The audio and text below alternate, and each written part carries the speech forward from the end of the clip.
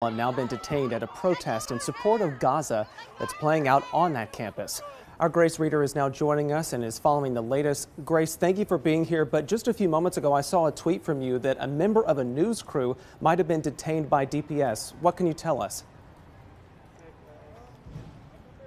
That's right, Will. They're in the van here behind me. We were up here closer to the protest. The DPS has just pushed all of these protesters off of the grass in the middle of the plaza here. And as they were doing that, one of the Fox 7 photographers got caught up in that, and they did put him in handcuffs. They took his gear and him, and that photographer is in this van here to be transported, assumedly, to jail.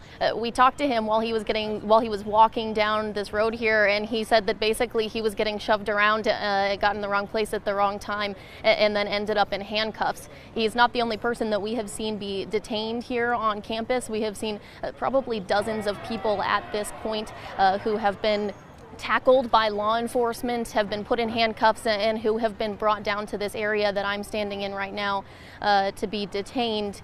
Will, there probably are fewer people on campus now than there were earlier today, but up here on this hill, we're probably a football field from where this protest is still happening and still very active. You know, we're seeing other members of law enforcement there behind you. Is there a ratio that you can describe about how many protesters there are versus the law enforcement presence?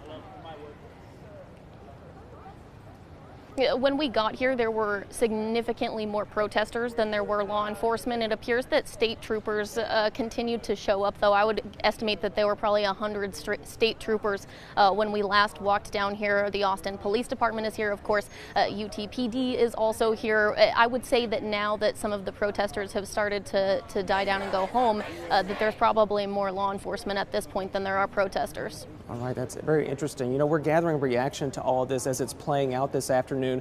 Has UT shared any kind of statement about what's unfolding there?